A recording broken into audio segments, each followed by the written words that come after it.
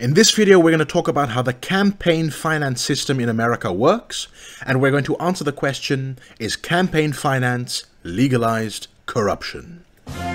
America, land of the free, home of the brave, and cradle of democracy. Is it really? With ever-increasing amounts of money being spent on election campaigns, with most of it coming from billionaires and special interests, money in politics has emerged as a hot topic in America. Do the massive amounts of money spent on elections by billionaires subvert our democracy? Are special interests using campaign finance to buy elections and buy politicians? Or is it just harmless lobbying? And what can we do about it? In short, is campaign finance legalized corruption? So before we get into the discussion on corruption, let's do a quick overview on how campaign finance works. So in America, there's basically 5 ways to make political contributions. Number 1 is individual contributions directly to a campaign that are limited to $2,800 per election cycle. Number 2 is donating to a political party, which is limited to $35,500 a year. Now, these first 2 methods are relatively transparent and have clear limits on how much individuals can give. On top of that, it's also illegal for corporations to give money to political campaigns. So what if you're a billionaire or a corporation and you want to give more? Enter the Political Action Committee, or PAC. With a PAC, you can not only give money directly to a campaign, but you can run your own advertisements supporting a political candidate. This is called electioneering or hard money because it's used to support a specific candidate. But this is subject to limitations. But if you use the money not to support a specific candidate, but rather an issue, then it's called soft money and it's not subject to limitations. For example, rather than giving money to a PAC that supports, let's say, Ted Cruz, you could give money to a PAC that supports gun rights. It achieves the same goal, electing a pro-gun candidate, but without all those pesky regulations getting in the way. So the advantage of a PAC is that you can spend unlimited amounts of money as long as that money is not used for electioneering. But what if you don't want any limitations on contributions or spending? That's why there are super PACs, which unlike PACs can spend unlimited amounts on both hard and soft money. But a super PAC is not allowed to coordinate with a political campaign. Now, of course, you can get around that rule because the people who run super PACs are usually just ex-consultants from the same campaign.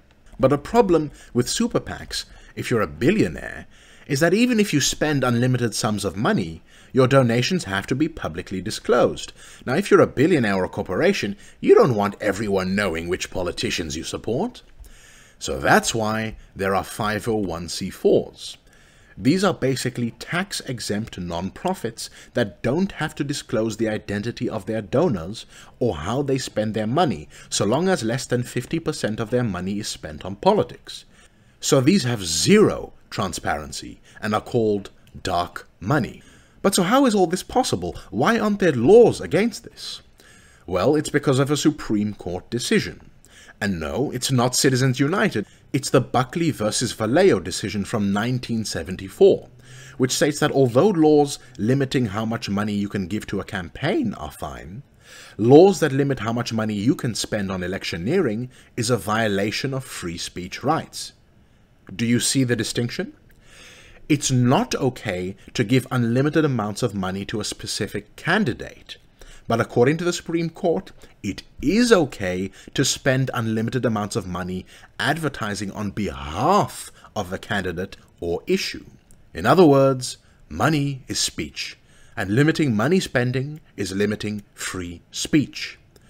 All that the Citizens United decision did in 2010 was rule that any limitations on corporations giving soft money were also unconstitutional. But this decision was decades in the making. Okay, but so if this money is not being spent directly on campaigns, how does it impact elections?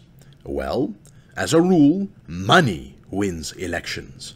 Now, this isn't always the case at the presidential level, but in 2012, 95% of congressional races were won by the candidate with the most money. Now, this wouldn't be a problem if all that money was coming from ordinary American citizens. But just 800,000 people, or 0.26% of the population, accounted for 68% of campaign spending. Contributions from normal people don't matter. In 2012, just 28% of Obama's and 12% of Mitt Romney's campaign money came from people donating less than $200. That means that the rich have far more influence over the political system. Now, it's true that candidates with more money winning doesn't necessarily mean that money was the deciding factor that made them win. Correlation does not equal causation.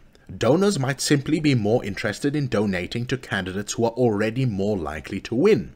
But that still opens the possibility for corruption, because in that case, donors are not giving money to make someone win, but they are giving money to someone they know will win in order to gain influence over that person. For it to be corrupt, we would have to prove that the money actually influences politicians. And there's several ways that this happens. A study by Princeton University found that there is no correlation between the will of the majority of the American people and the policies implemented. But there is a correlation between the will of the rich and the policies adopted. For example, if a policy is supported by the rich, it has a 45% chance of being adopted. But if it's not supported by the rich, it only has an 18% chance of being adopted.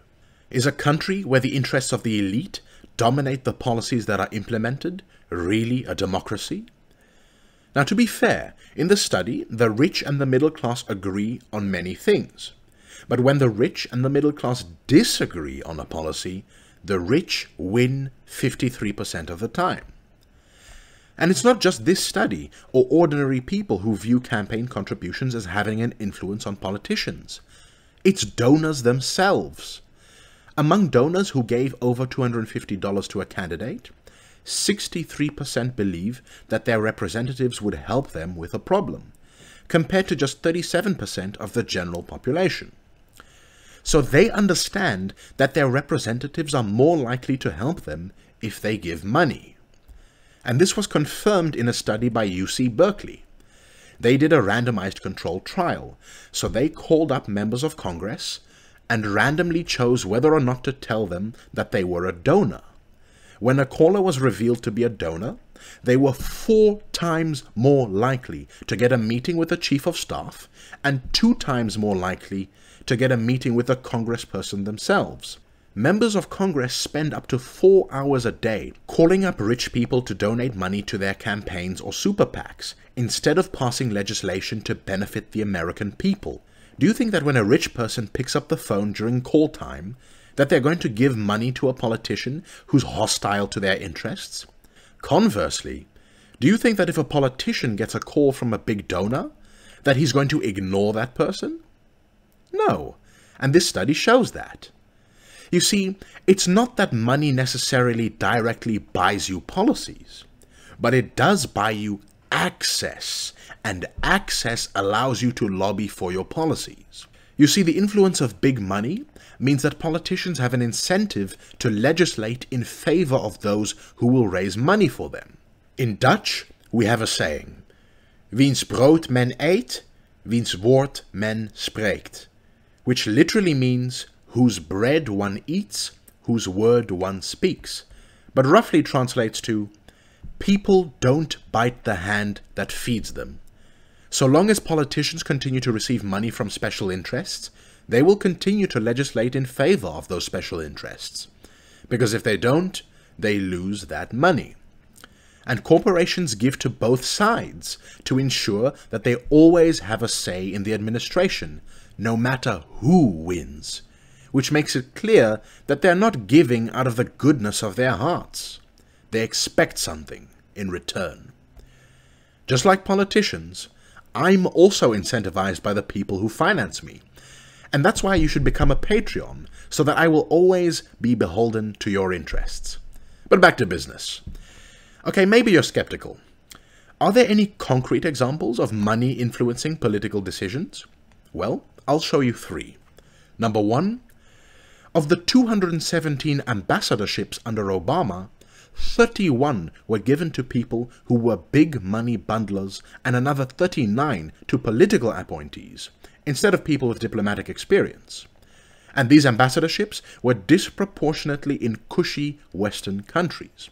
A good example of this is George Tsunis, who raised $1.3 million for Obama and was nominated as ambassador to Norway despite having no diplomatic experience and knowing nothing about the country. And this practice is common, not just Obama.